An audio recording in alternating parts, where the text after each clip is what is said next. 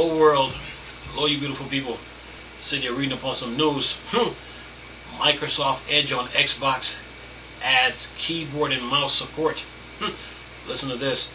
Microsoft adds a support after feature for the Edge browser on Xbox, opening the door to a huge amount of possibilities for fans on the console. It says here, whenever users fall on the spectrum of console versus PC, it's clear that PC consistent leads when it comes to browsing the web. But that may no longer be the case, as Microsoft Edge on Xbox is adding keyboard and mouse support. The functionality is live for Xbox insiders on the skip ahead of alpha release. While these releases are a bit less stable than others, the point to this feature is making it into an actual release in the future. The Verge senior editor Tom Warren demonstrated that functionality of the mouse and keyboard on Twitter. And then it says here, users should note this is direct towards the Microsoft Edge web browser, not the system as a whole. While the console will have limitations, this opens up possibilities for players that prefer mouse and keyboard.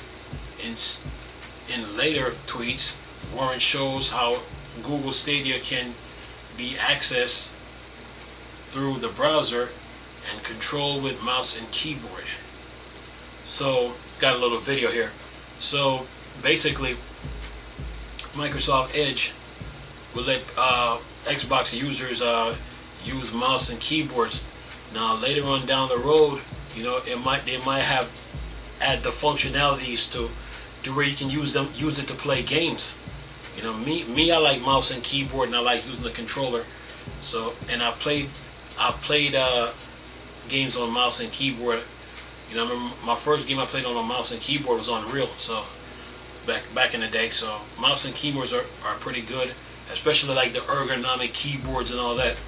You know, it comes with a hand rest, so you can rest your hands and have a blast. But this is good news for Xbox users. So now you can use a mouse and keyboard, and then you can use it to access Stadia.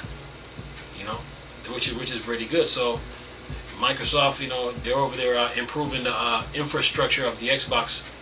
You know, and making it more user friendly for the users. You know, so the like it said in the title, the possibilities are endless.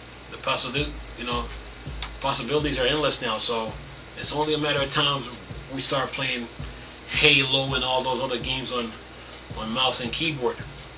Time tells everything. Anyway, I'm gonna leave a link in the description box so you can read this article. Nice talking to you people again. Chris, still a Star Wars and Star Trek thing, or Dark Side. I'm gone. Peace.